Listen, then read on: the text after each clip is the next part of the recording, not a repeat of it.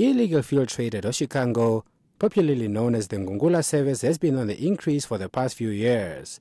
The word Ngungula translates to sneaking around and running.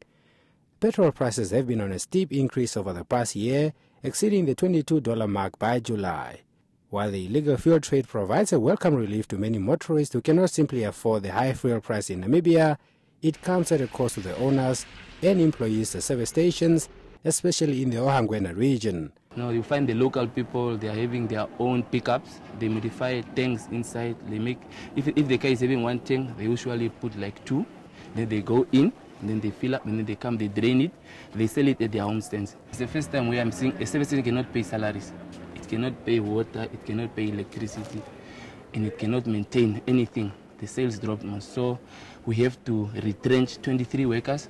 Now we closed. The fund is depleted. We have been running these service stations for over 3 years on a loss because the fuel price has been going up as like slowly by slowly, but ever since the fuel price came over $10, most of people decided to fill up in Angola. We need assistance from the government. Number one is to stop fuel smuggling, and number two, to secure us financially. I am in Namibia, doing business in Namibia, paying taxes to the government of Namibia, and I am protected because I'm in a free country, but someone can just cross the border to come and kill my business or smuggle in to kill our businesses and deprive the country from the income that is coming from the fuel, but the government cannot handle and protect the country.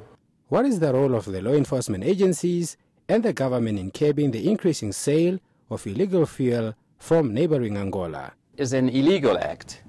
And all the illegal acts, you have got the law enforcement agencies. It's not the ministry. The ministry is not the law enforcement agency. If we continue to do that, we're actually destroying our own economy. And it doesn't actually help anyone. It may help you as an individual, but only for today. But the day when you are no longer able actually to drive on the road because the road is not maintained properly, I'm sure you'll not feel good about it. Namibia is not exactly a free market society, which is an economic system with little to no barriers to free market activity.